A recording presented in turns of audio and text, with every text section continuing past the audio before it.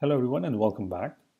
In the last video I covered that how you can start writing your unit test which is related to your actual model, which in this case is step counter. So in this video we are going to move to the next step, which is actually testing the controller and testing the interactions of the controller. So I'm going to go ahead and add a brand new test into my unit test project. And I'm going to go ahead and search for something called test. So unit test case class, that's perfectly fine. Let's go ahead and click next. And now we can give it a name for our controller test. So I'm going to call it step tracker controller test.swift. All right, I think .swift will be added automatically, so let's remove that. So the whole point of writing the controller test is to check the interaction of the controller, that how the controller is actually behaving. Is it updating the counter? Is it updating the label? Can we press the button and all those kind of things? All right, so in this test, we're going to remove the teardown. We don't really need that part. We will remove the performance example. And we will even remove the test because we will be creating our own test. All right. So what exactly are we testing? Well, we're testing kind of like the same thing, which means that when the increment button is pressed, it should update. So let's go ahead and try the test. Should update the counter or the step counter. Should update counter successfully. You can be a little bit more descriptive over here. When the increment button is pressed, should update the counter label successfully. There we go. Okay, so let's first get started. The first thing we need to do in order to unit test our controller is to get access to the controller. Now in this case, we don't really have a controller. We do have a view controller, but we're not going to be using that. So let's go ahead and delete this view controller. There we go, move it to trash. So currently we don't really have any controller, but that doesn't really stop us from writing the test. So let's go ahead and write the test. The first thing I'm going to do is I'm going to get the storyboard. So UI storyboard. And we're going to use main. So main. And bundle will be nil. Good. Now using that, we can actually create our or get our step counter view controller.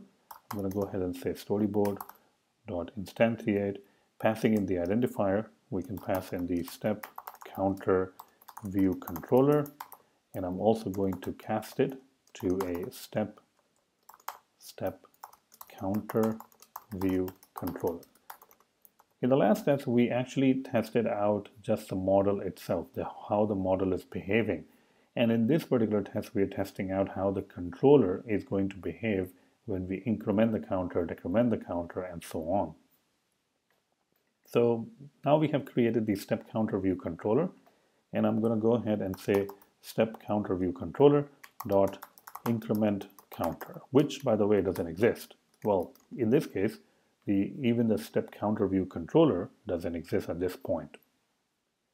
Once we do call increment counter, a label on the screen will get updated with the new value of the counter.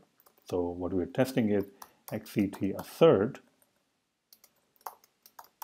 and we are saying that the value of the label will be 1, and we will call the label step counter view controller dot counter label dot text. So this is what we want to test now, that when we press a button increment counter or fire a function called increment counter, it will update the label and the label will display 1. But obviously you can see there's a problem. We don't have a step counter view controller.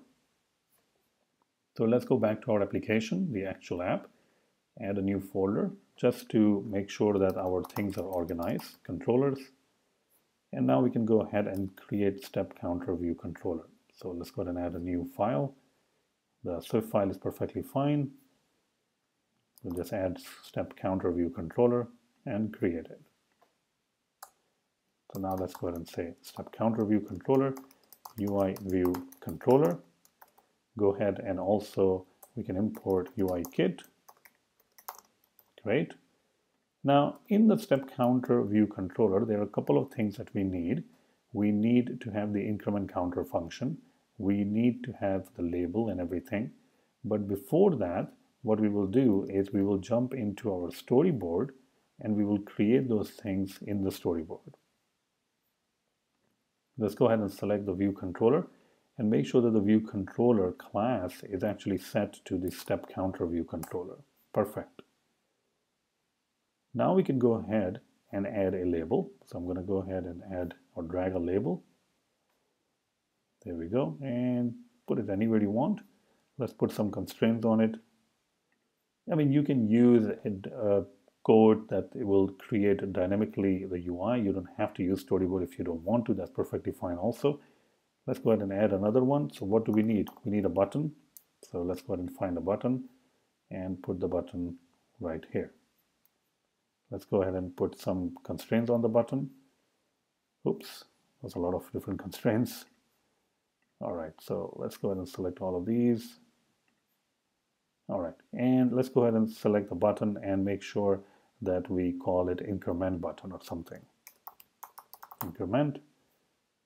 And I'm going to select the button and do command equal to, and perfect. So the button is there now, it's increment button. The label is also there.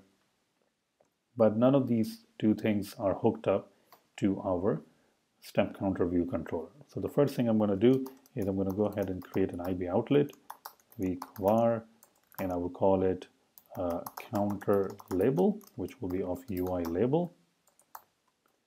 And the other thing that I'm going to do is create an action for the button. So IB action function, and you can say increment counter. Perfect. Now I'm going to go ahead into our storyboard and make sure that everything is hooked up correctly. So let's go to the storyboard. Let's right click on it. You can see increment counter. Just go ahead and drag it over here and say touch up inside. And also the counter label, we can connect to the counter label. Perfect. All right. So both of these things are connected. Now what we want to do is we want to make sure that our unit tests will know about the step counter view controller. And in this case, we can actually use a testable import. Testable import step tracker. So this means that everything in the module step tracker will be available to us. Let's go ahead and first build our application. Okay, let's go ahead and run this test and see if it passes or not. So the test is going to use a UI storyboard. The main storyboard is going to instantiate the step counter view controller, which is, by the way, the name that we haven't really given to our storyboard. So let's go ahead. So this test is definitely going to fail because it's not going to find some ID of a storyboard called step counter view controller. So we still have to update that. But our test is trying to run and you can see it failed. Let's go back to the storyboard. Select this step counter view controller. Make sure that we set the storyboard ID to step counter view controller because that is how we are going to create an instance of step counter view controller. Let's go again and jump into step counter view controller and run the test again. And we'll wait for the test, and now the test is kind of failing again. Now the test is failing for a reason. The test is failing because the view is not really initialized. So basically what's going on is the counter label is coming out to be nil. So let's go over here and say step counter view controller dot view. This is a trick that you can use to initialize your basically viewed load is going to get fired and all the IB outlets and action will be initialized successfully. Let's go ahead and run it again. So test is kind of like directing us, telling us what to do. Okay, so finally our assert is failing, and you can see the assert is failing because it's saying that we were expecting it to be 1, but we got label. So the label is not showing 1, it's just showing the label, which is the default value of the label. You can see it's right over here. It just says label. So we need to update the label to 1 or something else so that the test will actually pass. So that's the job of the increment function. So let's go over here and see what the increment function is doing. And you can see it's not really doing anything.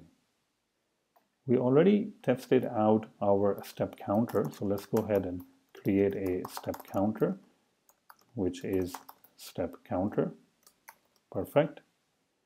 And since the step counter is created as a structure, I'm going to go ahead and make it a var. And then you can say step counter self.stepCounter.increment. Actually, let's change it to let. I'm going to go ahead and run it. You can see that if you change it to let, we are trying to change the structure, so that's not going to work. So that's why initially we changed it to var. Okay, good. So now that we are passing, or we are calling increment, this will hopefully increment the step counter. All that is left to do is to assign the value to the text. So let's go ahead and do that. And we're going to say self.stepCounter.number of steps. Perfect.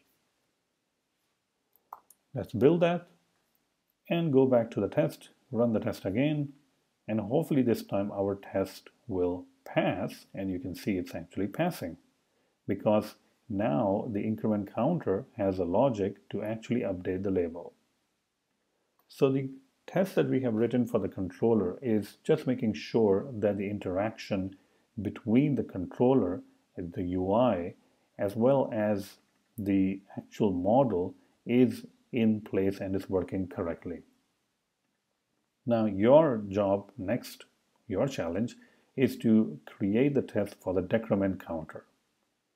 So go ahead, create a new test, add a new button, and see that if you can code the test for decrementing the counter. This video is part of my upcoming course on unit testing in iOS. So if you want to get latest update on the course, then simply subscribe to my YouTube channel so you can get the latest updates when the course and other videos are being released.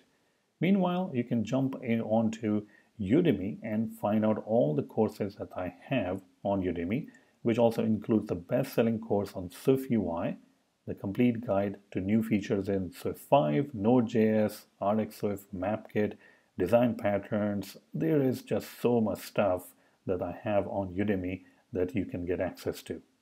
Now, the best way to get access to the Udemy courses is to look at the YouTube description, and you will find the course links along with the coupons. Simply click on that and you will get the complete course. So I really hope that you enjoy these courses, and if you want to buy these courses, please use the YouTube links because that will be the best way to buy any of these courses that I have on Udemy, and that's really going to help a lot. So thank you so much, and if you have any questions, please let me know.